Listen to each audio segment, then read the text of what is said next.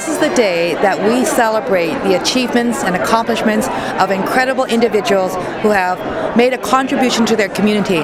These individuals are so deserving, they are so inspiring, they make British Columbia a better place to live, to work, to raise their families. Incredible stories and incredible individuals that are here today from every walk, from every community and stuff. It's really an honor to be associated with a group of people like that. Too many of us think, I'm too tired, I'm too old, I don't have enough time.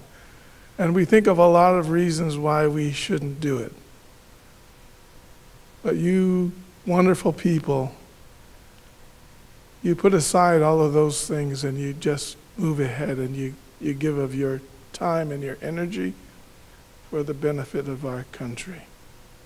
To be recognized in the company of this community of individuals from all over this great province who have dedicated their lives to making change for the less fortunate, with those who have served as leaders in philanthropy, giving of their time and the resources to aid others, with those who have worked tirelessly to create a greater awareness and understanding of the diversity of our province, with those who have worked with our founding peoples, the First Nations, with those who have made our province richer through artistic and cultural expressions, and with those who have created programs to strengthen our youth, our elders, our physically and mentally challenged through education, healthcare, and social services.